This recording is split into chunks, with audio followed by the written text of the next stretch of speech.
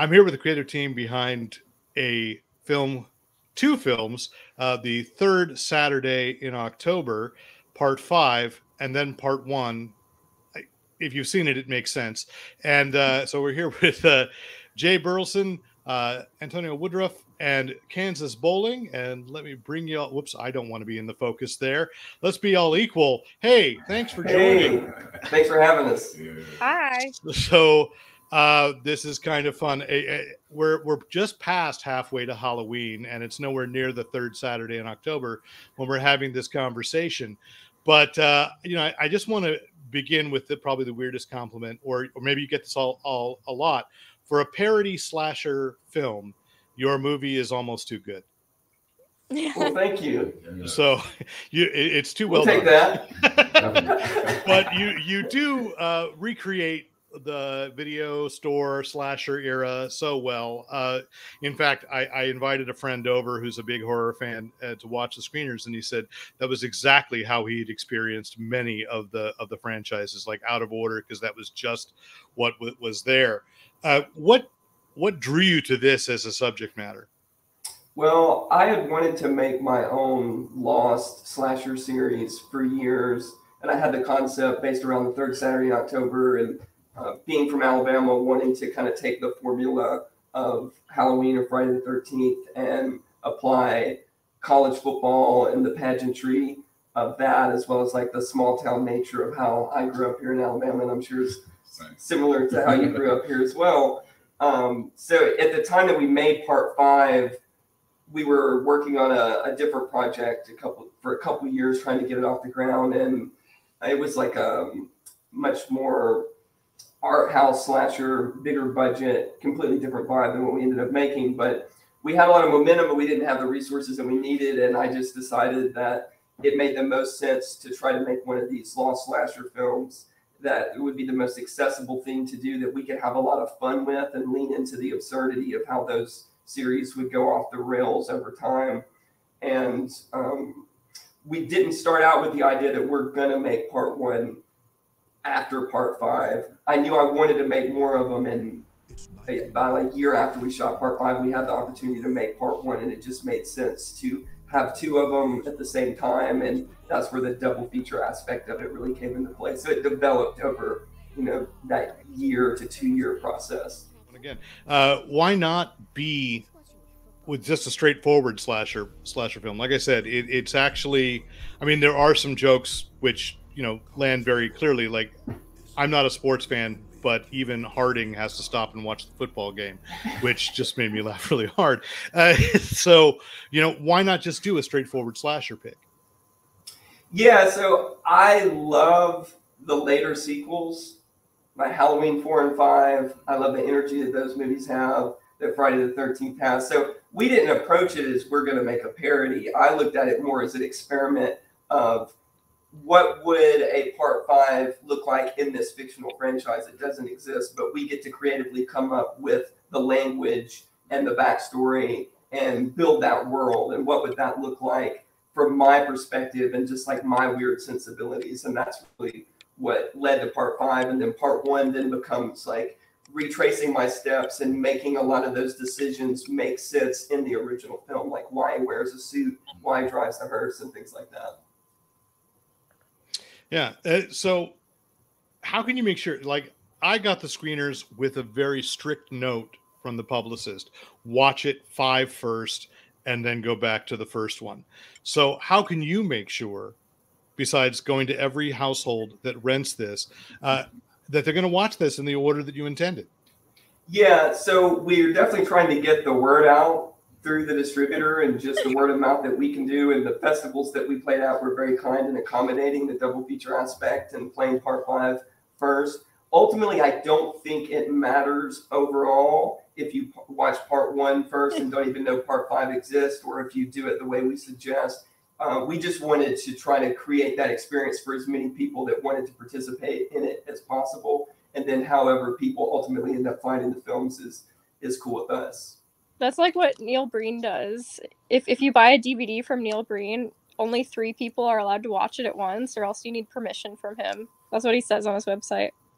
That's awesome. We could definitely do that. He's Then so you should cool. have that that kind of control over your audience, right? Yeah. So, yeah. So, what's the casting process like? So, Antonio, did you always, know from the beginning of this project, Antonio's going to be the killer, Kansas is going to be the final girl? So it's kind of magical how Antonio and I met. My friend Andrew Wasserberger was playing Harding in part 5, and he was volunteering his time as well as his suits. So we saw a couple actors that had the same suit size, just so we would have somebody to step in for Andrew if he was unavailable. And then his wife gave birth to their first child, and this guy had shown up to a Panera Bread parking lot and walked around in a suit for us. So I replaced one of my closest friends with him, and then he became a really close friend instantly. And at that point, we knew when we made part 1, he's gonna come This back is and play like Harding. the Hollywood dream, like Schwab's. Panera is the new Schwab's. Okay, and But and it was for a Kansas, I knew from the beginning, like, I want Kansas to play this role, and thankfully she was kind enough to come to Alabama and make the movie with us. I'm doing this out of Burbank, where right on the corner is a sound studio. And there's 4 post-production buildings on my street. So, what's the challenge in doing this in Alabama? It actually makes a lot of things easier.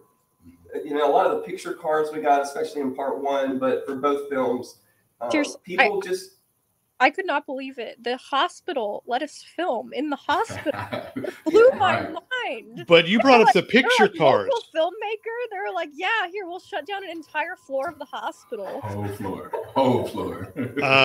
Yeah, people are really, really excited about helping you out in a place like Alabama. And these movies could only really be made the way they are in Alabama. I think that's part of the regional charm of the football aspect and everything as well. Yeah, the passion of the football. Yeah, the picture cars. That's actually when my friend and I were watching it, we were both so impressed by how consistently of each era your cars were.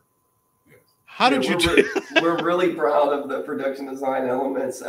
I mean, a lot of those cars, one night we went to downtown Athens, Alabama for a car show and said we're shooting at a burger restaurant that doesn't exist that we made up for this movie tomorrow at 10 a.m. Would you bring your car? And we had like 15 cars show up that day. So it was really a lot of that. And people would, some of the main picture cars, like Ricky Dean's car, as well as Heather Hill's Mustang, those people would just let us keep the cars. That Mustang was in our garage for like the entire shoot. They were just so thrilled at the idea of the car being in a movie. So there was a lot of that in every aspect of how we made the movies. Hey, Kansas, you talk about, Antonio was in Panera. How did you get involved? Were you looking for a sandwich as well? No, Jay reached out to me through a mutual friend, and he sent the script, and then I went and watched his other movie, The Nobodies, and I really liked The Nobodies. I thought it was really good, so I was just like, count me in. Okay, which I want to point people to that. I mean, because this is not your first horror film parody, and as well, you've done a Halloween fan film. So trailer, which some of that footage is in part 5. I recycled it into the okay. We had that question too. Are there in part 5? It begins with a recap. Are there shots from 2, 3, and 4? We did a couple of things that are supposed to mimic either 2, 3, or 4, just to have more footage to choose from of Harding or some of the defining elements of the world that we built. But we just shot some of that stuff for that montage. If we went back and made those sequels, it would be completely different. We just need something to fill that gap and to make it feel full. Did you have any difficulty kind of keeping that tone between the Halloween initial parody there of 1978 and 1994? Were there moments you're like, no, this would have fit in a 78? Like, what's the difference in the slasher films when the franchises go on? We were disappointed this was not Harding in space, because we believe by number 5 they should be in space. Right. Yeah, it was a conscious decision not to go down that road with part 5 and like make it too ridiculous and kind of lose its accessibility. To me, it was just about trying to make the most specific like Southern slasher movie that you could and lean into the part 5 aspects of it just because we knew that the movie was going to be made to be held together pretty much with like Elmer's glue and duct tape, you know, like that was kind of the spirit of how we were making it. So that's how we envision part 5. It's just like this low budget production that was just kind of held together by duct tape. And Kansas, this will include you too, is that the part 5 sets up what they wouldn't have known in '94, but the legacy sequel, because we're figuring this is right before Scream, so horror films hadn't been that self-aware. But the last 5 years, we've seen so many revisits. Would you consider doing that, going down the road and saying like it's the third Saturday in October 20 years later? Would I be down for that? Yeah. Yeah, duh. But I think this is also on to Jay and Antonio. I'll do third Saturday in October movies till the day I die. Thank you. That's good to know because I got plenty of ideas. Okay, good. So I do have a Halloween H2O inspired idea that would bring Ricky Dean and some of the characters from part 1 back into a part 6 that would also feature Maggie and PJ from part 5. So it would kind of be a trilogy between 1, 5, and 6. And it would be like post-Scream, late 90s Dimension Films influenced. Okay. Antonio, did you find a challenge? I mean, your version of Harding is the one that, until he gets the mask, which that was also such a nice touch, going back to the first one, like the mask at the very end, is completely silent as a killer. Also spends a lot of time just hanging around watching people. So, did you have anything in trying to come up with a characterization that you're limited by? You can't actually speak. I think I growed into it due to the fact I'm a wrestling fan, so I was a big Undertaker fan. And when the Undertaker came out, everything about him was his action, his movement. Could you sell it? I think me and Jay spent a lot of time with him, just really just encouraging, like allowing me to be me, allowing me to find that element of who I wanted to become in the movie. And it just allowed me to relax, be calm, and just find this role of just locking in and being great. It just not having lines, but being able to just, you got to make your action. I got to bring everything to the table through my action. And it just came out. We grew together and we spent so much time. Me and him are goofy together. So it made it so much easier working with him. We became, like he said, we became like brothers. If you hadn't come on board, the laughing that Harding does wouldn't have existed. That's something that just like felt right for you. And the dancing too. Like once Antonio came on board, there were so many characteristics that he brought to it. And I would throw him, random things like, we're going to have you dance at the end of this scene. And it just felt right. Kansas, your first film as a director was also a slasher film. So obviously all three of you are heavily influenced by them. So, for you, Kansas, ask is what draws you to it as a genre? I've just always loved horror movies. I wanted to start with a slasher movie. Well, I would start with a horror movie because it was Roger Corman's advice that I was taking. So I can't particularly pinpoint what draws me to slashers in general, but horror is sort of the genre that has the most experimentation in it. That's a tough one to answer. Well, who's your favorite final girl?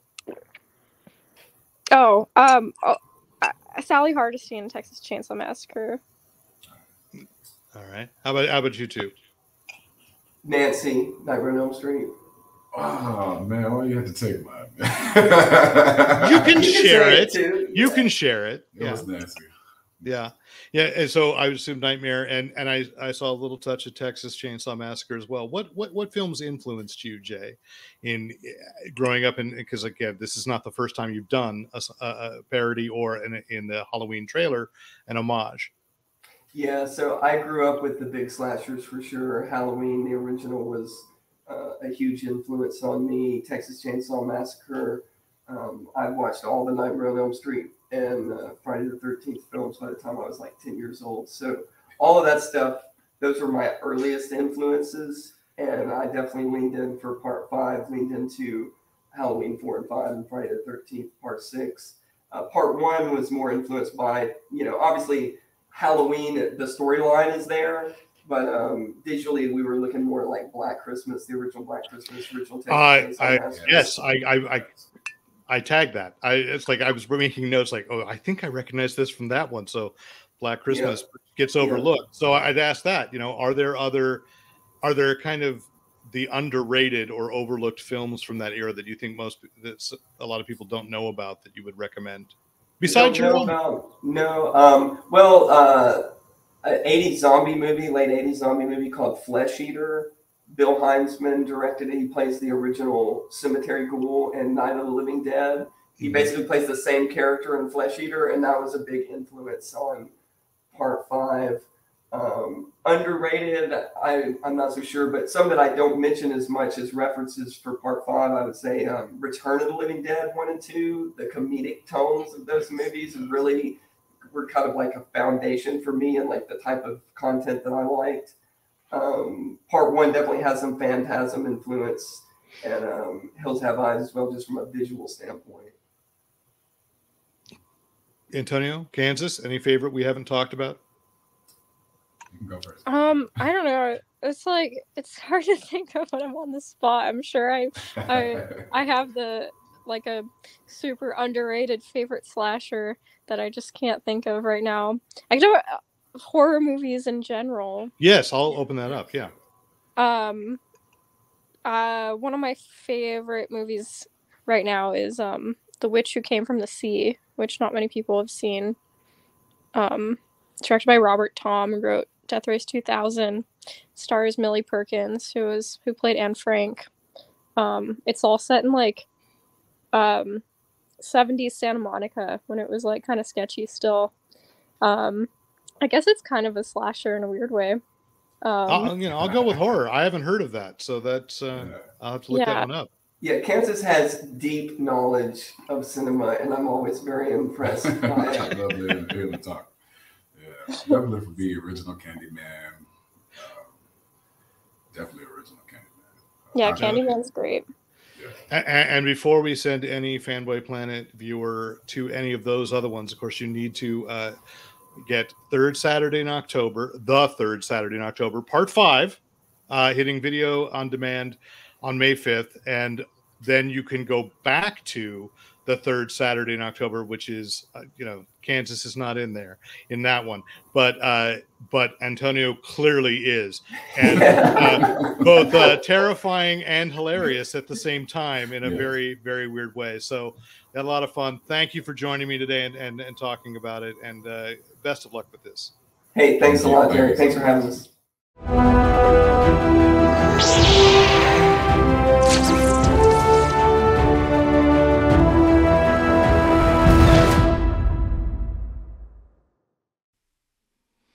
Thank you for watching.